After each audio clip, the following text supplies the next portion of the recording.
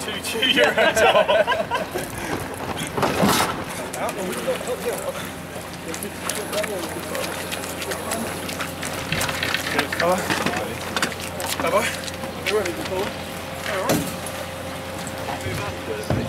Can I grab you for a quick interview? You have had a fantastic regatta. How do you feel right now? Yeah, very good. Really happy, kind of showing the winter training's paid off. A good start to the new cycle. How much does this win mean to you as well? A lot. It's my first World Cup win, so you know, to kind of get up there and show that you can do it is great. So talk us through how tense that last race was.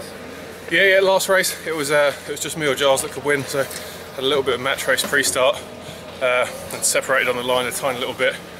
I got the better of the start, and I think from there Giles came across me, was ahead at one point, and then I came back ahead next time and managed to just kind of control it from there.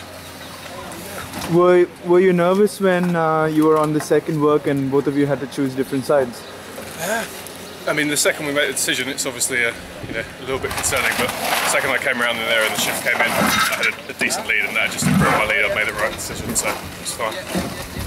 So what are your future plans, and how much does this victory mean to you for your family and friends as well?